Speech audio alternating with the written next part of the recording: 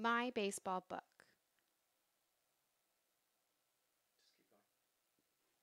The title of a text identifies the topic or what I will learn about in the text. So I will learn about baseball from this book by Gail Gibbons. The first thing I do when I read a book is figure out what genre I'm reading. Well, the first thing I notice is I see a baseball here and I see illustrations of baseball players. Now I'm going to read the first sentence to figure out if this is a fiction or a nonfiction text. Baseball is fun, whether you are playing yourself or rooting for your favorite team. Well, this is giving me a fact in my first sentence, so I'm going to conclude that this is a nonfiction text. Remember, nonfiction means not fake. I go over to my cake and I circle the N for nonfiction. And now I need to think about my author's purpose: to persuade, inform, or entertain. I know that the author's purpose in a nonfiction text is to inform the reader. Now, good readers identify the topic that they're being informed of when they read a nonfiction informational text. The topic of this text is baseball. So next to my T, I need to write the word baseball.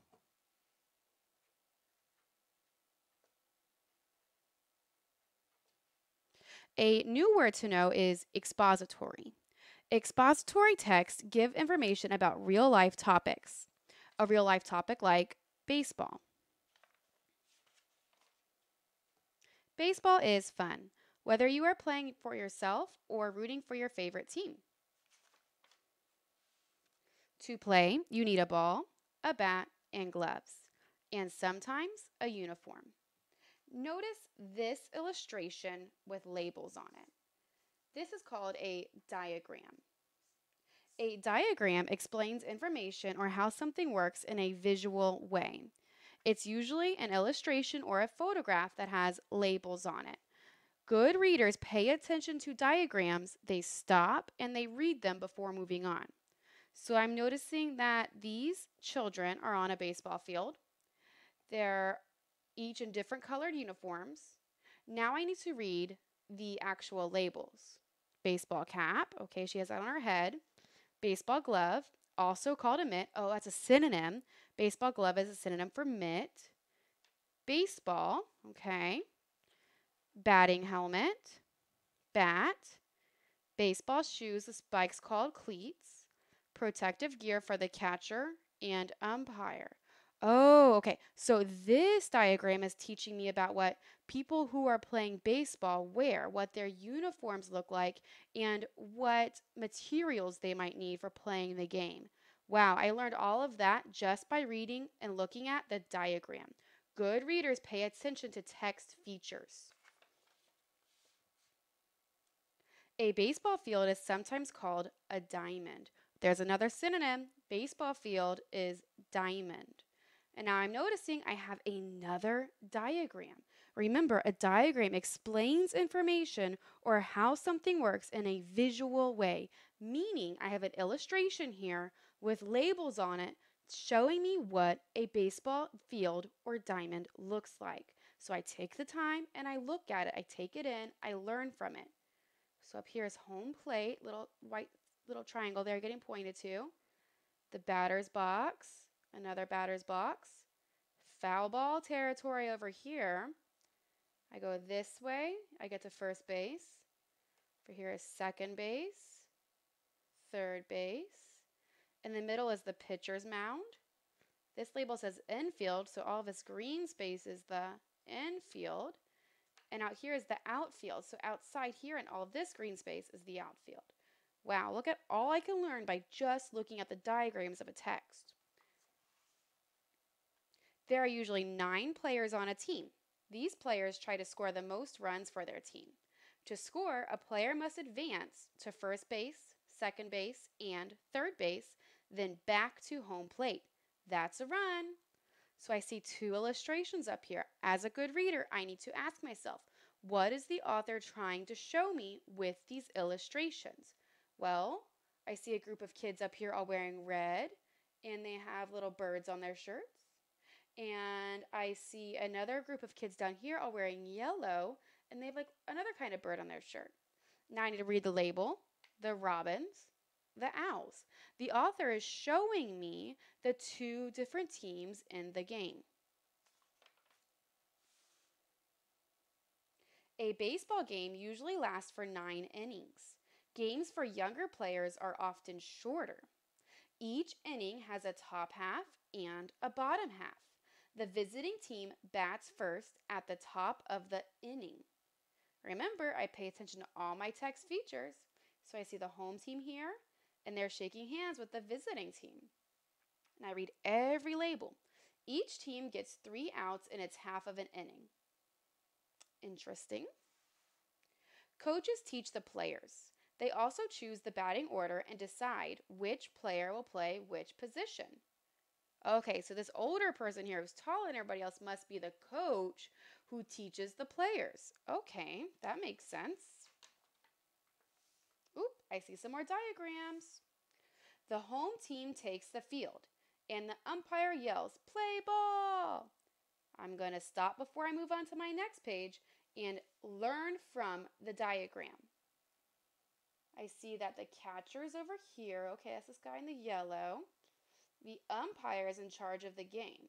Okay, that's the guy back here, so he's in charge. And I see a person in red, he's batting. First baseman, and see how he's next to the first base. Second baseman. Shortstop. What's a shortstop do? Oh, it tells me right here. The shortstop guards between second and third base.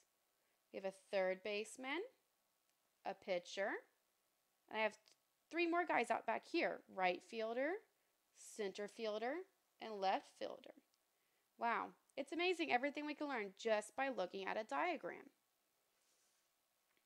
The first batter steps to the plate. The pitcher winds up and throws the ball toward the catcher. She wants to get the batter out. One way is to strike him out. It's a strike if the batter swings and misses. Okay, I need to read this label up here on this diagram. It is also a strike if the batter doesn't swing, but the ball passes through the strike zone. Oh, I'm guessing these little dotted lines right here, those show me where the strike zone is. Interesting. On the first pitch, the batter swings and misses. On the second pitch, the batter hits the ball into foul territory. Strike 1. Strike 2.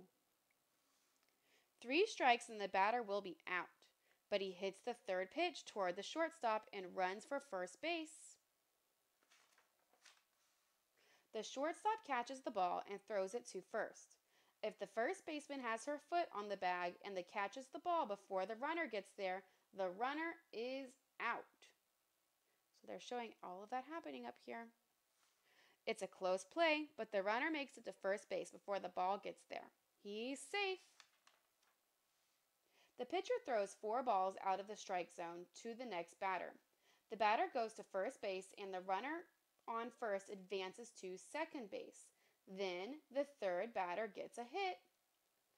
Noticing what it says up here. If the pitcher throws 4 balls out of the strike zone, that's a walk. Interesting fact that I wouldn't have known if I didn't read up here. Now there are runners on all 3 bases. The bases are loaded. So when all 3 bases have people on them, that means they're loaded. The 4th batter swings, and it's another hit.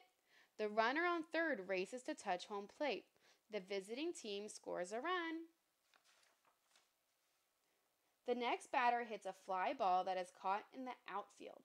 That means the batter is out. When 3 batters are out, it's the other team's turn to hit. The visiting team takes the field, and the home team steps up to bat. It's the bottom of the first inning. The visiting team leads 1-0.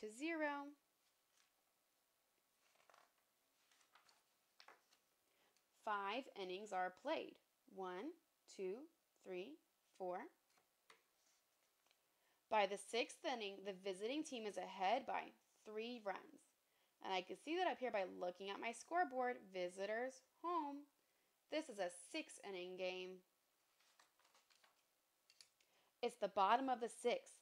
The home team's last turn at bat. There are 2 outs and the bases are loaded. The fans hold their breath. The pitcher winds up and throws. The batter swings, and it's a home run. 1, 2, 3, 4 runners cross home plate. The home team wins. Everyone cheers. It's been such a good game. The final score is 9-8. Now that's the end of the text. But back here we have what they labeled My Baseball Glossary. Remember, a glossary tells the definitions of some of the words found in a text. You can read these words on your own to learn what each of them means.